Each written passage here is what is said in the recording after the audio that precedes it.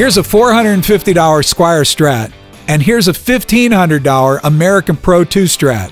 What's the difference and why spend the extra money? We're going to take a close look at the difference in the features, the build, the feel, and the sound, and find out if it's worth it to spend over $1,000 more to buy a made in Corona, USA Fender guitar. The Fender Stratocaster is a guitar built from parts. Fender is the Ford Motor Company of musical instruments. The bolt-on neck design and the easy way parts are assembled allows Fender to build guitars efficiently and cost-effectively. So for a large part, the quality of a Fender guitar is the sum of its parts. Consequently, there are a lot of Fender-like guitars on the market that are made from generic parts or even Fender parts. You can even buy all the Fender parts and put together your own Fender guitar. So why spend more money on a US-made Fender Strat? Let's take a look at the built-in Indonesia Squier Classic Vibe 70 Stratocaster. First off, it's no secret that the Squier Classic Vibe series of guitars are some of the best bangs for your buck in the guitar market today. As soon as you pick up the guitar, you get the feeling that this is more than an affordable guitar. It's a good guitar. It may not be the best guitar you've ever played, but it's comparable to a lot more expensive guitars. So let's compare the bodies. The Squier body is made from a lightweight poplar wood. This particular Strat body is especially light at 6 pounds 13 ounces. Poplar is a hardwood, but it's at the low end of the scale in hardness. It's similar in hardness to pine, which was also used on the early Telecasters and on the current Squier Telecaster. The body is routed out for humbucking pickups in the middle and the bridge position. I'm not sure if the neck position route is large enough for a humbucker, but it looks to be larger than a single coil. All the interior cutouts are covered with shielding paint. The finish is a polyurethane.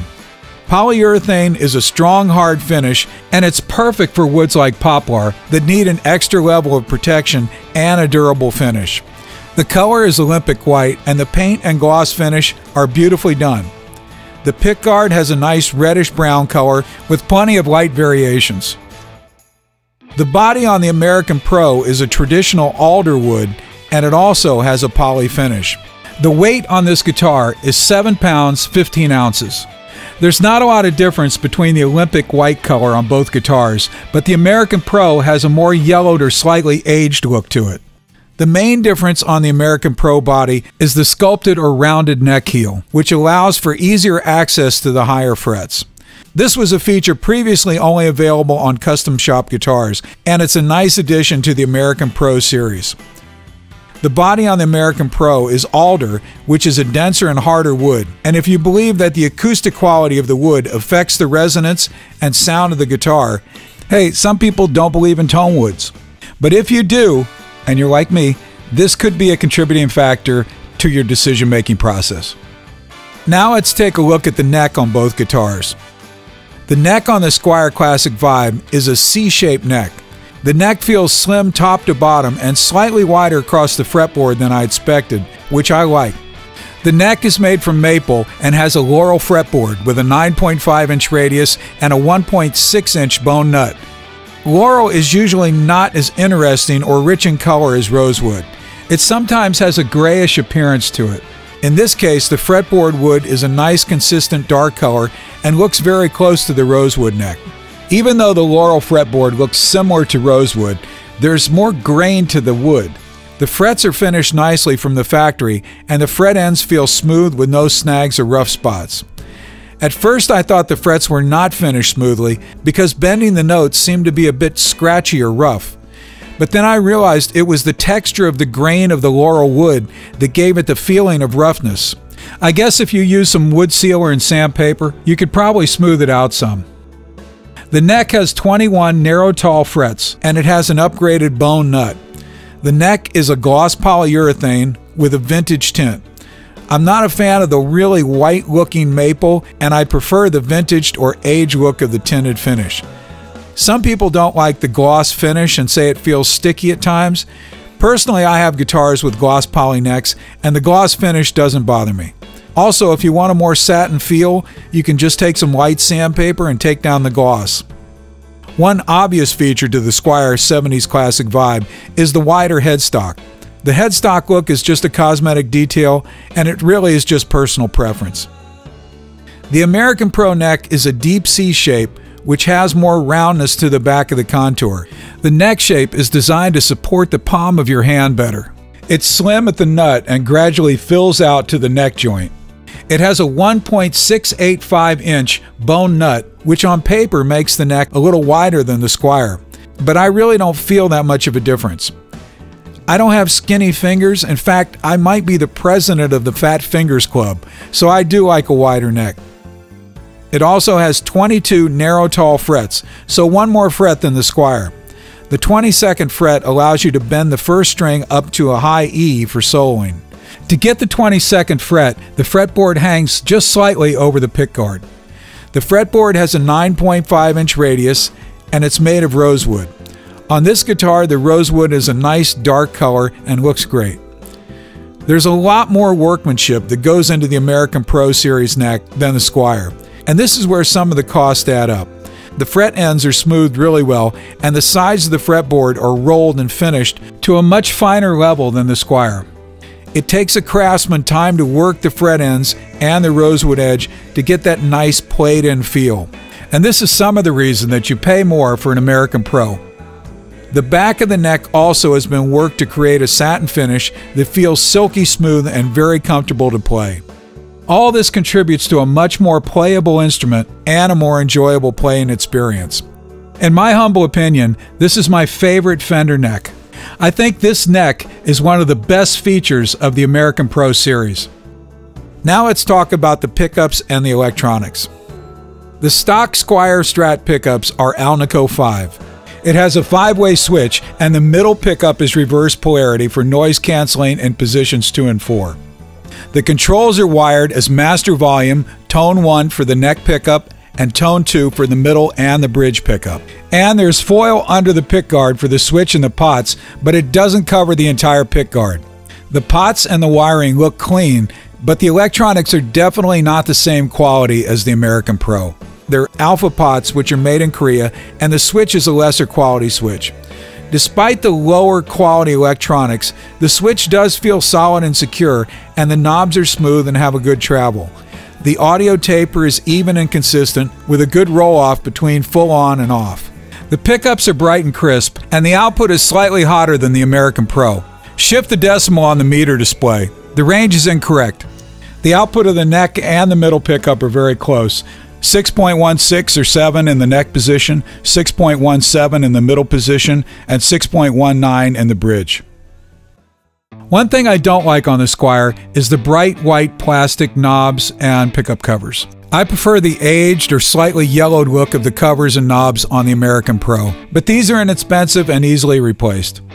There's no doubt that the electronics on the American Pro are better quality. Even with the more complex wiring of the push-push knob, everything is well organized and neatly soldered. The body cavities are cut out for the option of adding humbuckers in the neck and the bridge position, with shielding on the pickguard only. The pickups are the Custom Shop V-Mod 2 pickups. These are Tim Shaw designed pickups, and they have a very detailed, articulate sound. The resistance reading on the pickups are 6.33 for the bridge pickup, 6.12 for the middle, and 6.03 for the neck pickup. The pickup covers and knobs, as I mentioned, have a slightly aged look to them, which I think looks perfect on this guitar. The big difference in the electronics on the American Pro is the push selector on the lowest knob. The push-push knob adds the neck pickup to any position on the switch, so you could have the neck pickup and the bridge pickup for more of a telly sound. This is a great feature. If you'd like to hear some sound samples of both guitars, check out the link in the description. There's over 13 minutes of audio samples from both guitars, and I just didn't want to extend the length of this video any longer than it is. I think you'll be really surprised at the results. The hardware on the Squier is not as good as the American Pro and could definitely benefit from an upgrade. The bridge uses a vintage-style tremolo bolted to the body with 6 screws. Some people feel that this system puts too much stress on the wood and could cause cracking. Others feel that the more positive contact of the bridge to the body transfers more sound. Some argue that this old-style tremolo does not stay in tune well and is only designed for diving or loosening the strings down and not for stretching the strings up in pitch. Again, this comes down to personal preference. The bridge tension uses 3 springs and stays in tune as well as you could expect from a Strat tremolo. Let's face it, it's not a Floyd Rose. The tuners on the Squier Classic Vibe are vintage-style tuners. You load the string through a hole in the top and then wrap it around the shaft. I like the look of the vintage style tuners. They work smoothly and I like the top loading system. The American Pro has the upgraded 2-point tremolo bridge with what Fender says is a larger, heavier, cold rolled steel block.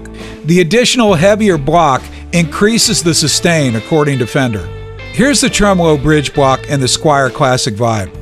Look carefully at the holes in relationship to the thickness of the metal. Now take a look at the American Pro block. It appears to be a different part, but the American Pro looks like the same size. I can't tell any difference. Now take a look at the Fender replacement part made in Taiwan bridge that I purchased on Amazon. The Fender replacement bridge block is definitely bigger than both the other guitars. Why? I have no idea. I didn't take the bridges out of the guitars to compare the weight, but I'll bet there's not a whole lot of difference between them. The American Pro also has the upgraded staggered height tuners. This places the proper downward pressure to the strings at the nut. They work smoothly and I had no problems with staying in tune. Finally, the Squier does not include a case or a gig bag. Aside from the paperwork and a truss rod wrench, there's really no accessories. The Fender American Pro includes a $229 Fender ATA Deluxe military molded case with TSA latches. Also included is the case candy with all the hang tags, authentication from Fender, and the truss rod and bridge wrenches. So here's my take on the comparison of the $1,500 Fender American Pro and the $450 Squier Classic Vibe. The Squier is no doubt a great bargain. Since price is usually the biggest factor in choosing any guitar, the Squier looks pretty appealing. But for me, I need to balance the cost and the quality and decide what works best for me. So the Squier is definitely more appealing for price alone. If I'm going to spend an additional $1,050 on what seems to be essentially the same Stratocaster guitar, it better be something special. So is the American Pro that special? First off, to make a fair comparison, you have to subtract the cost of the case. So if you take away the case, the cost of the American Pro is really $1,270 in round numbers.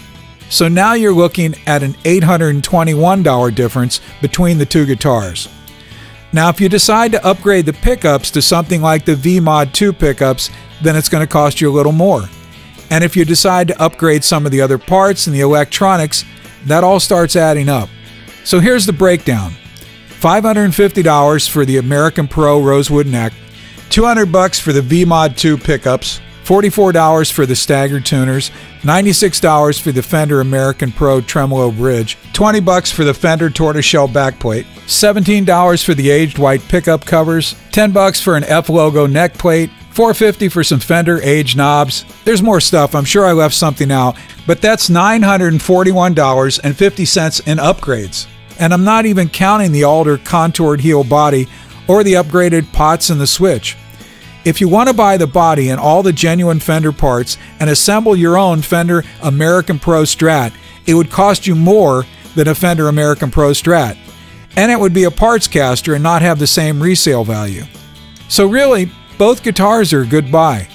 I would say that if you're a pro and you want a pro-level guitar for gigging or something you'll hang on to for a long time and maybe down the road get a good return on your investment, then the American Pro makes sense. Now, if you don't have a lot of cash to spend and you want a good guitar that won't break the bank and you can customize it or upgrade it down the road, then the Squier makes a lot of sense. And you don't have to worry about gigging it and getting it knocked around some. Heck, all the wear and tear might make it more valuable. Hey, then it'll be a Squier relic. I have to tell you that I own both guitars and I love both guitars. One thing about the Squier, it's especially rewarding when you can play an inexpensive guitar and make it sound amazing. You can definitely do that with a Squier.